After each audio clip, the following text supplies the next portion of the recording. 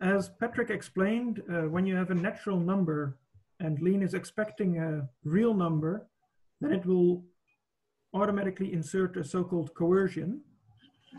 And these can be really useful, but also a bit annoying. And that's why we have a dedicated session for dealing with numbers and special number types. And Rob is going to tell us exactly how to solve these problems. Okay. So I think my screen should be sharing. Look good? Yes, looks good. Okay. Yeah, so as Johan said, the plan here, I don't want to talk for too long. I think everybody's going to start by saying this, but I basically just wanted to show off a few techniques for dealing with what look like they should be very easy things to solve, where the obvious things to think of just don't work. Or where maybe you say this is obvious, but you just don't know what to type into Lean. So I want to start by saying a little bit about numerals. What happens if I ask Lean about the number 3? Lean tells me 3 is a natural number. So why did it pick a natural number instead of an integer or a real number? This is just a default. When we type in the number 3, Lean has to choose something. Every expression in Lean has to have a type, and it has to have a unique type. We can't have 3 be both of type nat and real, because the type theory that Lean implements just doesn't support multiple types like that. However, this 3 that we've written isn't actually an expression on its own. It's notation for something a little more complicated. And Lean does allow us to specify that 3 is of a different type. This isn't the same 3 that we had before, and this is the catch. This 3 of type int is a different 3 than the 3 of type nat. So maybe I'll leave the other one up here. Check 3, this is a nat, this one is an int, and we can go on, we can pick our favorite numeric types, check 3 of type real. If I had the complex numbers, I could have the complex 3 as well. P-adic numbers. P-adic numbers, sure. We actually don't need very much structure on a type at all to support a numeral. We basically need to be able to add and have a 0 and a 1, but I'm not going to go into that for now. Okay, so I said that the natural number 3 and the integer 3 were different, which sounds weird, but really Lean does enforce that they're different things. Maybe I want to say an example where the natural number 3, and here I'm going to explicitly tell Lean that I want the natural number 3. And I want to prove that the natural number is equal to the integer. The problem is this statement doesn't even make sense. This isn't something that's true or false. It's a nonsensical statement because I can't have an equality between a natural number and an integer. What if I delete that over there? Well, now Lean is saying this does make sense. The 3, we can see where my cursor is, this 3 is of type int. Because I removed that annotation, Lean realized from the context this was an equality over the integers, and it should turn this 3 into an integer. So this is, my goal here is to prove 3 equals 3 over the type int. So this is rule number 1 of this lecture. There are going to be 4 rules in this lesson. Rule number 1 says that if I write a numeral like 3, like 1 or 0 as well, any numeral, Lean will interpret it in the type that's implied by the context, if such a context exists. So here, when I just wrote 3, this is an underscore, or this is a hole where I filled in 3. And Lean knew that this hole had to be an integer, so it knew that the number I wrote, 3, should be the integer 3. In a context where Lean is expecting a real number, if I provide it the numeral 10, then Lean will decide that that numeral 10 should live in the real numbers. But if I'm completely out of context, like I am in this first line where I write check 3, Lean has no further information to figure out what 3 should be, so it defaults to the natural numbers.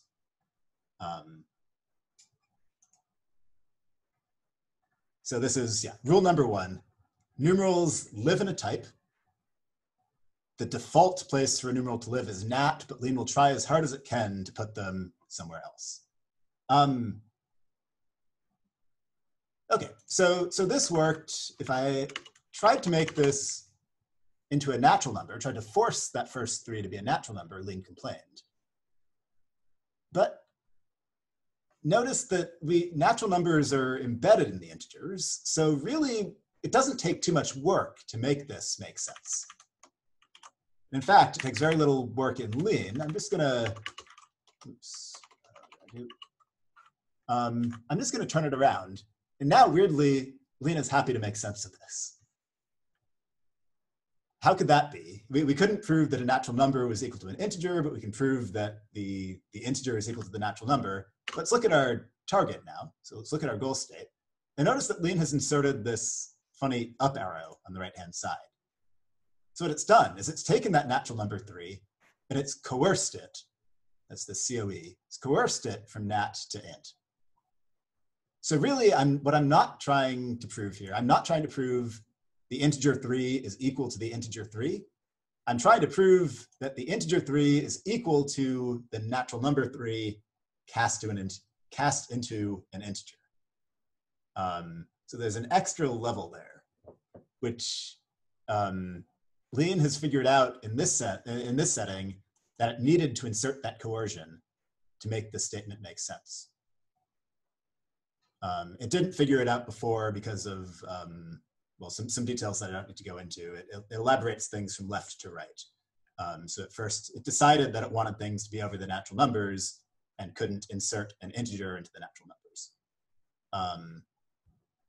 So Lean will try its best to help us out and insert coercions like this, but it's not always perfect. So one way that we can help it out, if we really want coercions to be in place, if I want this to make sense, I could put in an up arrow myself, just \u, and then Lean is happy with this. And it realizes we now want the natural number 3 coerced into the integers on the left-hand side. So for the second rule of this lecture, I want to step away from these coercions for a second. We're going to come back to these, but I want to talk about arithmetic, just using numerals. How do I prove stupid things about numbers?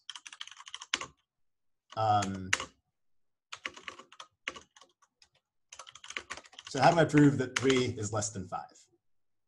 This is, I mean, you really never think about proving 3 is less than 5. 3 is just less than 5.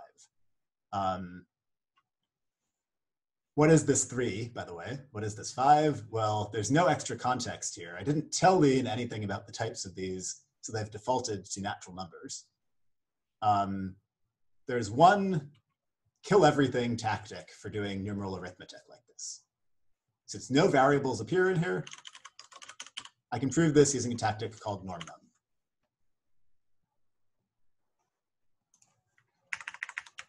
Conveniently for us, normnum doesn't care at all about what the types of these numerals are. So let's make these real numbers. Normnum works just as well. It doesn't care that these are numerals even. What if I have 3 plus 50 is less than 5 times 6,000? Normnum is happy. It will reduce arithmetic like that for me. Basically, normnum will kill all trivial arithmetic goals that do not have any variables in them.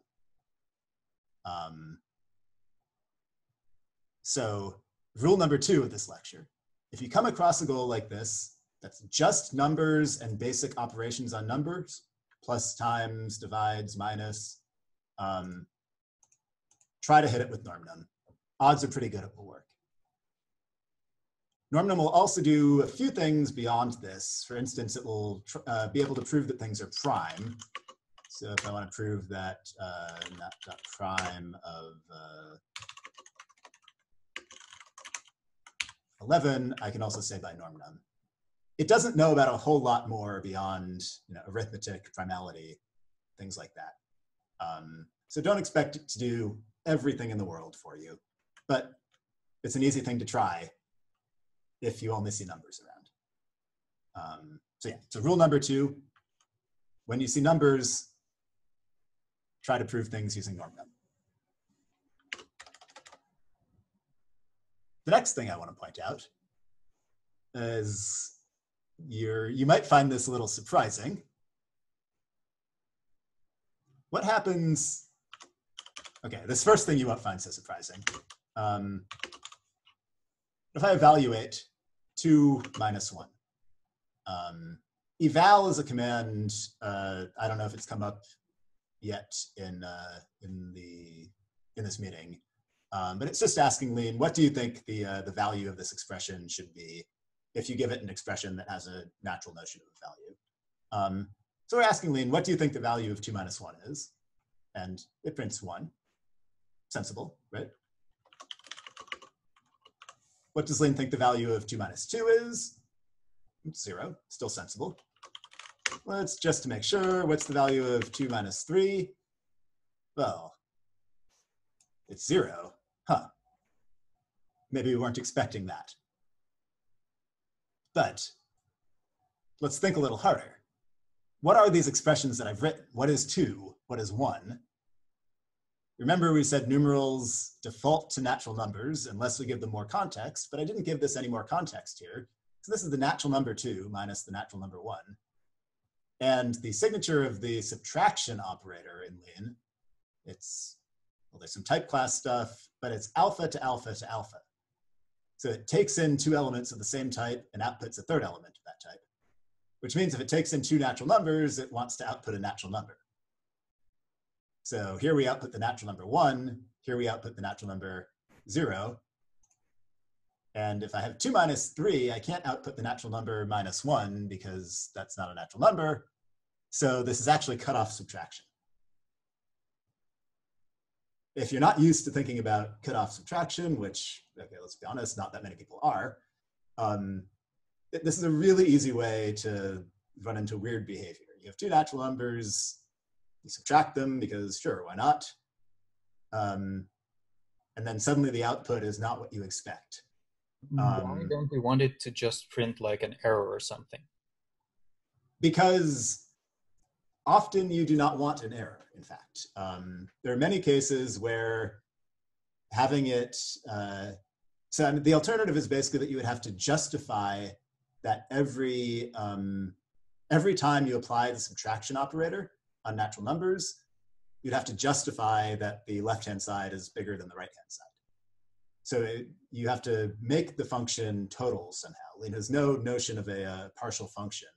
So to make it total, you need to give it an extra argument that justifies you're in a certain domain.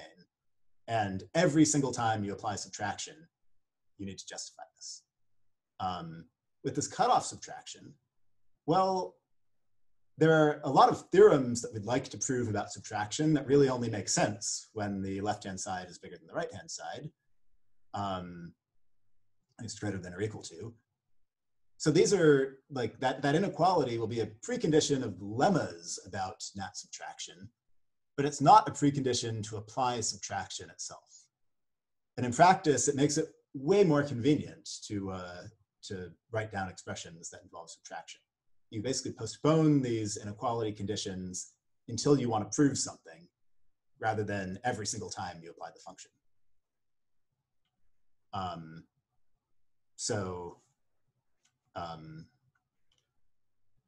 Right. Same thing applies for natural number and integer, natural number and integer division. I should note first, just for completeness sake, if I evaluate this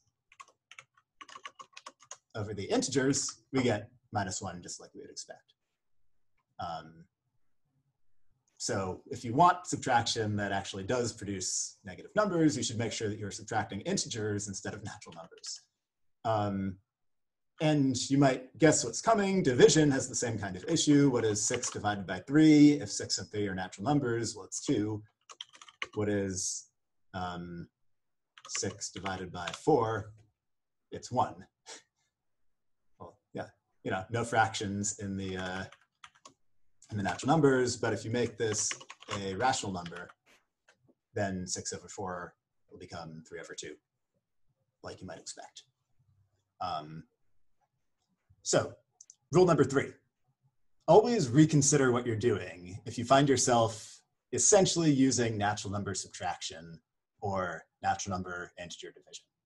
I'm not saying that you should never do it, but if you find yourself sort of translating your natural mathematical way of proving something into an argument that involves casually moving some natural numbers around sides of an equation, then maybe it's going to cause you a little more pain than you're expecting. It might be easier to work over the integers. It might be easier just to rephrase things so that things stay on the same side of the equation, you know, whatever it takes. This will save you a lot of trouble. Okay. So yeah, actually I have a quick example that I would like to do along these lines. Also, I don't really have a clock handy on my screen right now, but yeah. Very quick example. Let's say I have natural numbers, ABC of type nat, and I have the hypothesis that B plus A is less than C plus A. I want to prove that B is less than C. So maybe, so I'm not going to say that this is the correct way to do this in lean, but an intuitive way that you might think to start doing this would be to say, well, okay, subtract A from both sides of my hypothesis H and cancel them out. And then I have B is less than C in my hypothesis. So I get it in my conclusion as well. Maybe a better way to approach this in lean would be to try to add A to both sides of the conclusion and then match that with H. But I'll show you another, well, I basically want to show you a sub-goal of this problem. So I'm going to show you what is not the recommended way to solve this, but is one way you could approach it. Why don't we change our hypothesis? Instead of being about natural numbers, I'm going to make it about integers. So notice what I've done here. I've written the B colon Z. I'm telling lean, coerce this natural number B into an integer.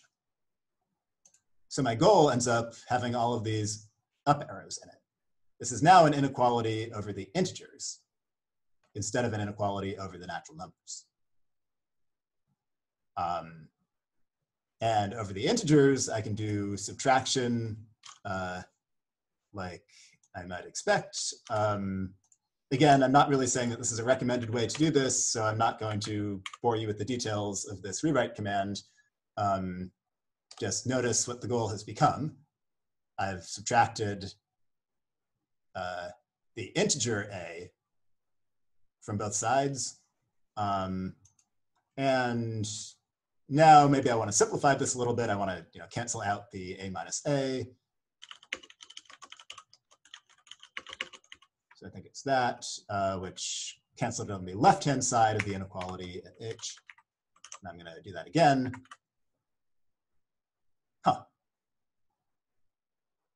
So I simplified my hypothesis over the integers, which was good. Subtraction worked. But now I've ended up with the hypothesis that's about integers, and I'm trying to prove something about natural numbers. Notice that there are no up arrows here. This B and this C are just our normal nats.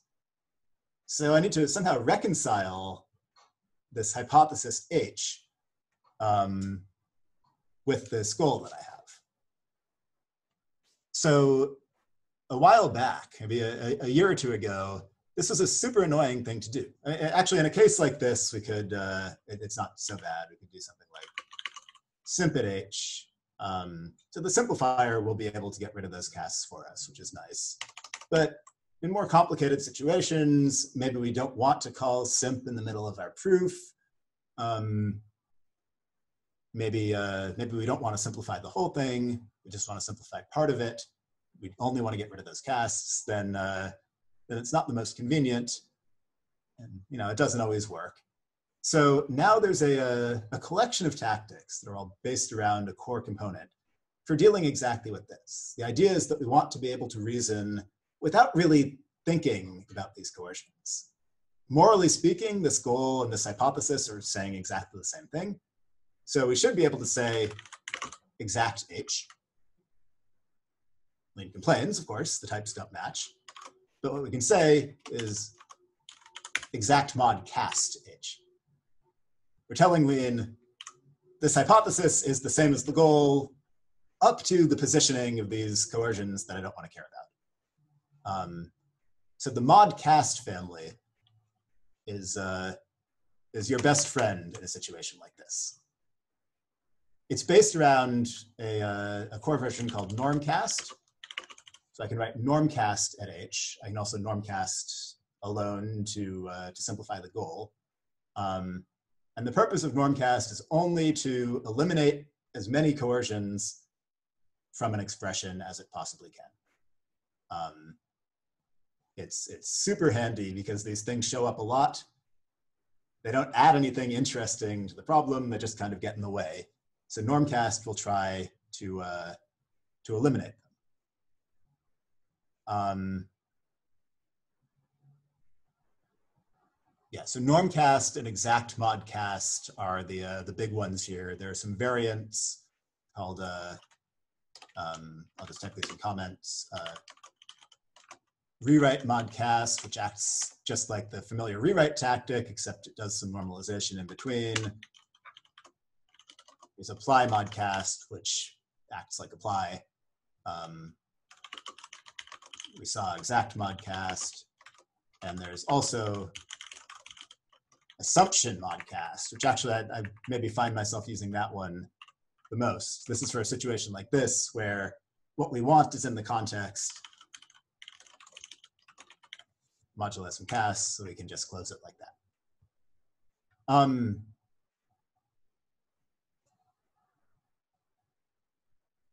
So, okay, let me skip ahead to,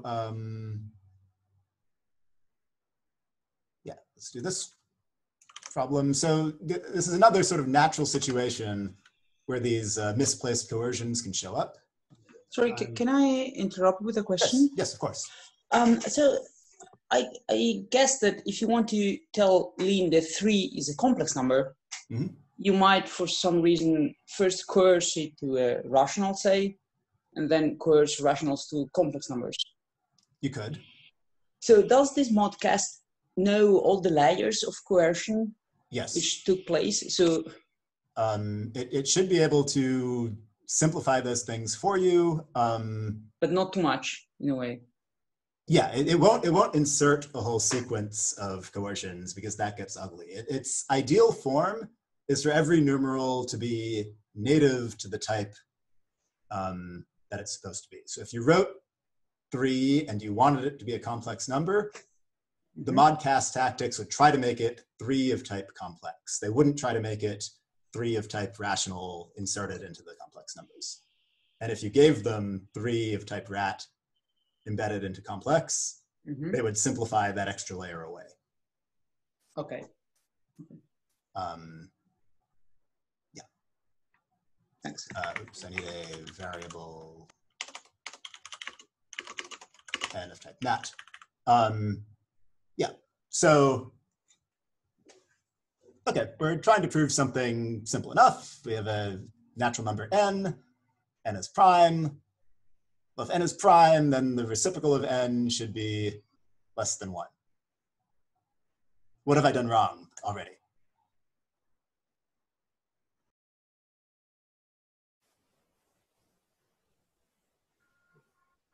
Oh, so did I mute myself somehow? No, 1 over n is being computed as a natural division, which will... Yes, exactly. 1 over n is... probably go down to zero. Yes.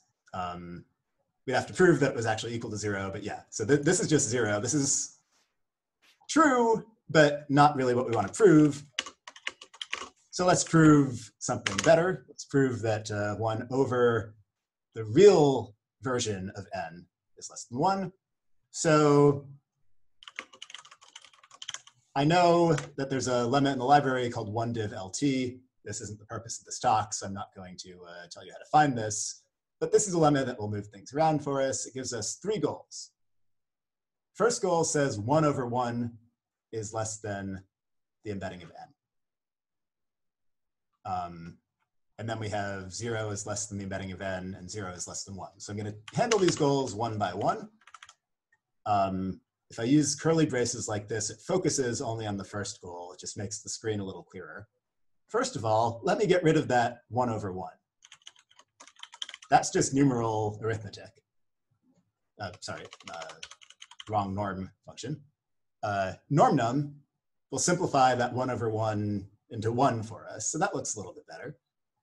And then I'm going to go back to my, my knowledge of the library here. I know that there's a proof in the library that says nat.prime.1lt. So if you check the explicit version of that, this is a lemma that says every prime number is greater than 1. So I probably want to apply nat.prime.1lt. And Lean complains. We can kind of look here and maybe guess that it has something to do with this up arrow here. So let's try some other things. Cast. So apply mod cast will simplify things for us. It will allow us to use this lemma about natural numbers and solve a goal that said something about an inequality over the reals. And now we just need to prove that that n is prime, which is a proof by assumption. Instead of using apply mod cast here, let me just show you something else we could have done. We could have said norm cast. And now we get an inequality over the natural numbers. And now we could just use apply nat.prime.1lt. So this is just a slightly more verbose way of doing that. Okay, and we have 2 goals left.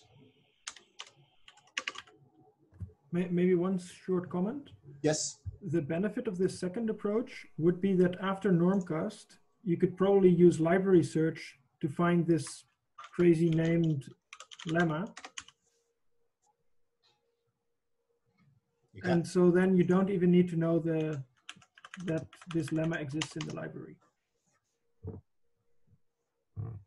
That's a very good point, thanks. So normcast is sort of like the cleanup version. You point normcast somewhere, it doesn't try to do anything fancy, it just tries to get rid of all of your other casts, all the casts it can, so that maybe you can see how to proceed, or something like library search could tell you how to proceed. So maybe we can do the same thing here.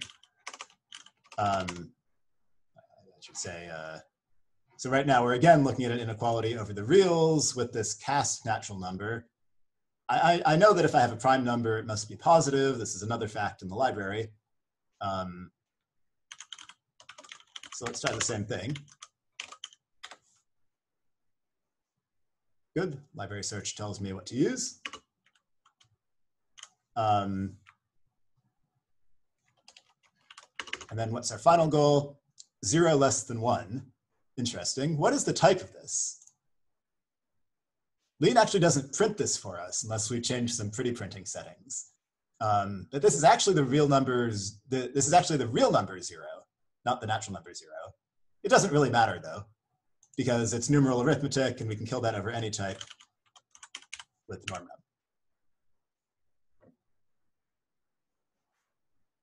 So potentially a lot of pain here dealing with the silly arithmetic and silly coercions that really, really shouldn't be painful. These 2 tactics, norm_num and normcast, are intended to get rid of as much of that pain as possible. Sorry, Ro, can I ask another question? Yes, of course. So if I understand correctly, if you wanted to prove the statement, the same statement, the hn, not prime n, Yes. 1 over n less than 10, but without the column r. So I wanted hn prime n like this. Yeah, this is true. This is true. But it's false as well. So this is true when you realize, can prove it in Lean. Yes, you can prove it in Lean because you're proving it for natural number division, which is not the division that you really feel like it should be. But isn't it a problem on the long run that there are things which look so, which are true? So it's a sign that you should be careful about what your definitions say. In practice, it's not really a problem, because if you wanted to apply this theorem, let's say that you proved this, you wouldn't be able to apply it in the situations where it would cause trouble, right? You could only apply it in situations where, well, you're talking about natural number division, which you very rarely do. So in some sense, you could prove it, it would look weird, but it would be innocuous. And if you actually looked at what it was saying, if you just kind of inspected the definition of natural number division, you would see that it's not proving the scary thing that it sounds like. So it is a sign for concern, right? It means you shouldn't trust Lean notation at face value. But I think that's true no matter what, right? You should never trust notation. You should always look at what the notation really means. So surely everyone who's ever written a computer program will know that if you type 1/5, you will very likely get 0, like in C or in Python or all sorts of things. So it's not a really a new concept somehow. You've got to be careful with division of integers. Yeah, it's not a new concept in programming for sure, but it's also in mathematics. If you type 1/5, you would never think that was 0, right? True. With Lean, I think it's sort of operating at a funny boundary between two incompatible customs in this sense. Mm-hmm. Why is it that we're worried about this example anyway? I don't see anything scary about it, however you interpret division. Because if you were interpreting this as cast into the reals, do you want to say yeah, you're right. I think this is not what he wanted to say, what Filippo wanted to say. This would be a little scarier. No, this is fine too. No, that's fine too. All right, how about? You want 1/10? Yeah. But no, that's not true though. No, yes, 1/10, sorry, yes. Or smaller or equal to 0. So this is actually not provable because now this is 0, 1, 0. Smaller or equal to. Smaller or equal to. That will do it. But because 1/n is 0, right? Yes. So it is also strictly less than 1/10. This is 0. This is 0 less than or equal to 0. Remember, this is still natural number division on the right. So this is 0 as well. Mm-hmm. But this is false. For true clear. So you cannot afterwards coerce this equality. So if you have proven these in Lean, which you can prove, yes, and then you try to coerce this statement to the real numbers, that will not work. Okay. What you could write is that the coercion of 1/n is less than or equal to the coercion of 1/10, but you would not be able to simplify the coercion of 1/10 as a natural number to 1/10 as a real number. Mm-hmm. And same for the coercing. You can't push the coercion through the division operator, in effect. Mm-hmm. Thanks. Which, yeah. Okay, so I had one longer example that I wanted to show off, but I also don't want to take more than a few more minutes. So let's see, I'm going to skip. Rob, could I ask a quick question? Yes, sure. If exact modcast and apply modcast and so on are so great, why don't the default exact and apply tactics just do this for us under the hood? because exact and apply are called, who knows how many thousands of times in MATLAB, and like this is very useful, but there is an extra cost. I mean, it's calling a simplifier, it's building a simp set, it's traversing the whole term, looking for coercions. So it's not free. And if it adds, like, given how often these things are used, they're very fundamental.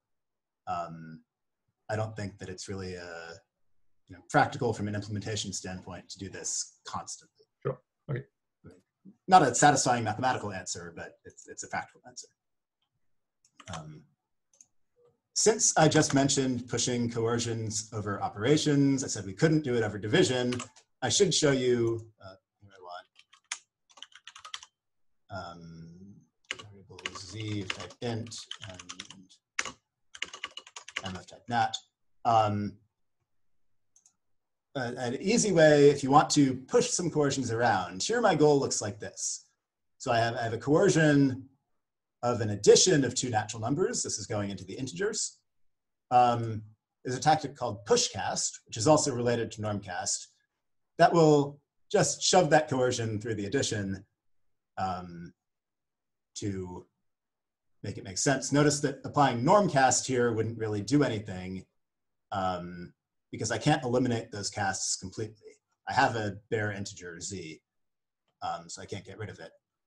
And just to make sure what I said before is true, what if I had a division there? Oh, right, because going to integers, it will work. Subtraction there, it will fail. It can't push the coercion through natural number subtraction because, well, what if m is bigger than n? Then the coercion of n minus the coercion of m is not equal to this thing. So just another tactic to add to your toolbox. Pushcast can also be useful for simplifying coercion expressions.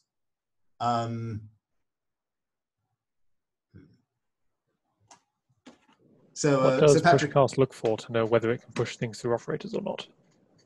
So pushcast, there's effectively a database of lemmas in MATLAB. They're lemmas that are tagged with a certain attribute. And pushcast will look for all of these lemmas and try to use them to move the casts inward as far into the expression as it can. It actually will also accept hypotheses. If you really want to push this through negation, you could say something like h, say m is less than or equal to n. And then I could say, really try pushcast, use the fact that m is smaller than n, and then it will manage to do that rewriting. If you define a new type and you want pushcast to understand your new type, you can actually add lemmas to its database that will allow it to move casts around. And the same for normcast. They use the same database of lemmas. That was the question I was asking. Do you know what the attribute is off the top of your head? It is at normcast. Great, thanks. Yep. Okay, so I think maybe Johan or Patrick can correct me if they feel otherwise. I think for the sake of time, I don't want to work through my last biggest example here. Well, it's a nice demo of some of these things again. I feel like it might be more productive for you all to sit down yourselves and start typing normcast, normnum, exact modcast a little bit on your own. Patrick, Yeah. Johan, do you agree? Yeah. People should be trying now. Yes. Can we request the demo? Yeah, I can certainly push this file to the repository, and there are exercises that are kind of the same kind of question that are in the repository already, the Tuesday afternoon exercises. So I'd look there. So maybe it's useful to say which repository you're talking about, because this is not the tutorials repository. This is the workshop repository. So what you need to tell Lean project is to get this LT. Maybe I write it in the chat. So you want to do Lean project get Lean for the Curious Mathematician 2020. It's already there, Patrick. You're too slow. Yeah. Okay.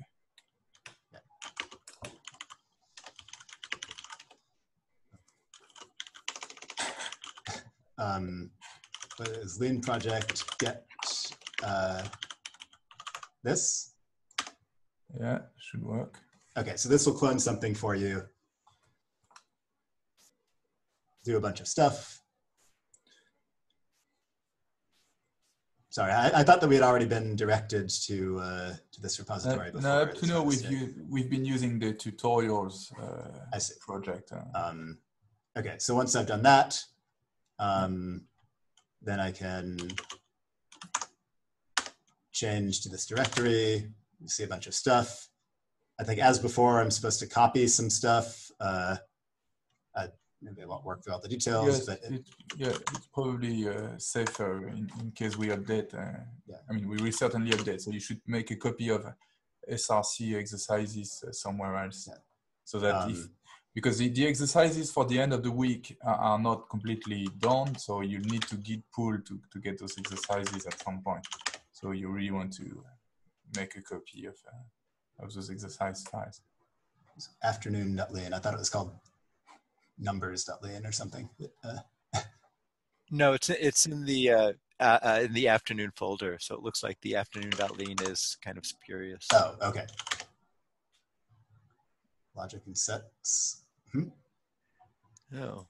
So where did you put your exercises? No.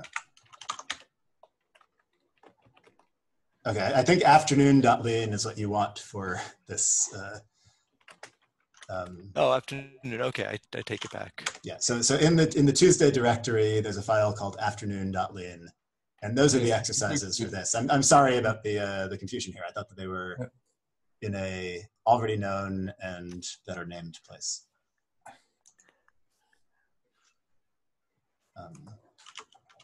I don't see any Tuesday directory. Okay, so maybe it's best to just go into the breakout rooms now, and then tutors can help you find the exercises if you're stuck. Sure.